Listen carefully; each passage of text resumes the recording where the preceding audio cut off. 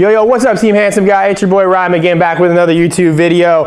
And in today's video, I want to talk to you guys a little bit about streetwear, and specifically how to smarten up streetwear, or in a nutshell, how to make it a little more dressier and how to make it a little more refined and a little more age appropriate. As you grow older, your style is going to evolve, and you're not going to be able to wear a lot of the things that you see the younger generation wearing.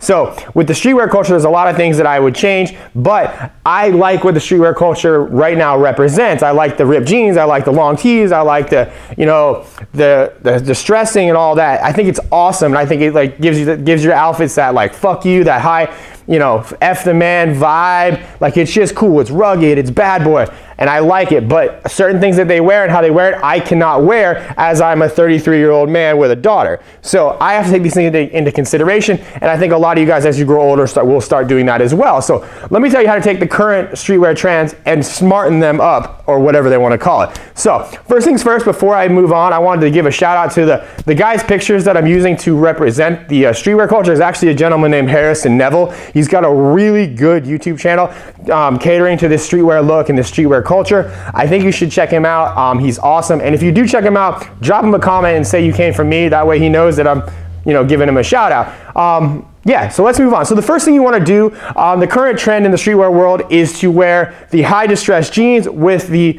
Vans, the Fear of God Vans, the Yeezys, the Nike Frees, but those are kind of moving out, but it's more sticking to like just Vans and Yeezys. So I like to smarten it up, and the easy way to do it is just I wear it with dressier shoes, mainly being wingtip boots, cap toe boots, and as you see the outfit that I'm wearing my JCPenney Stafford Deacon boots. I've been talking about these a lot. They're a $50 boot. They're amazing.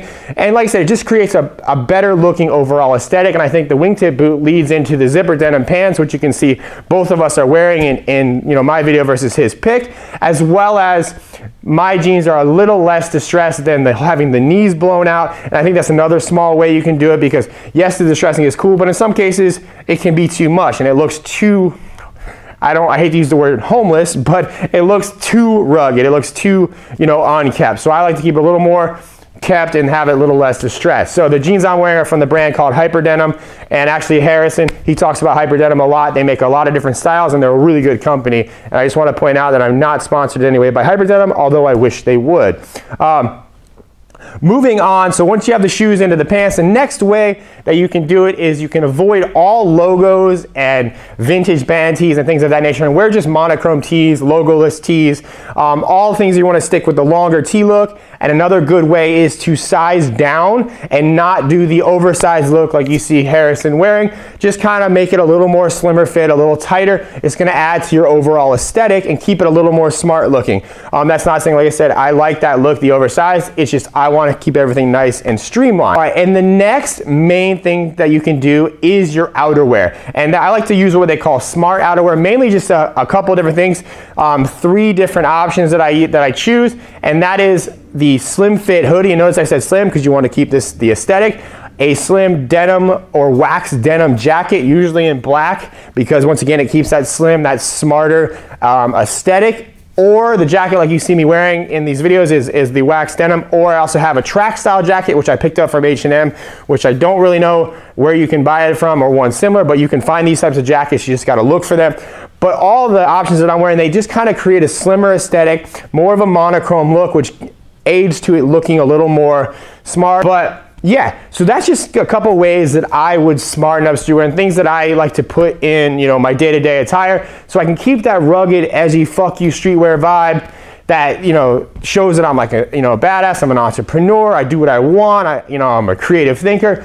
I love that the streetwear represents that type of thing, but at some point you also have to grow up a little bit and wear a little more smarter attire. So yeah, that's gonna wrap this video up. Let me know what you think about it in the comments. If there's any other ways you've seen people combining streetwear and classic menswear pieces, things of that nature. Like I talked about in my 2017 predictions video, I think you're gonna see a lot more of the merging between the two. That's it for this video. I hope you guys enjoy it. Give it a like and a thumbs up, and I'll talk to you guys soon. Peace. Yo, one more thing, if you haven't yet, go out and click the link below this video and check out my private Facebook group. It's free to join, and it's a like-minded individuals like you and myself, all in there about style, dressing well, attracting women, getting higher paying jobs, basically all kinds of things that encompass a handsome individual like yourself and an ambitious one as well. So go ahead and check it out. Like I said, it's free to join. There's almost 7,000 members in there now.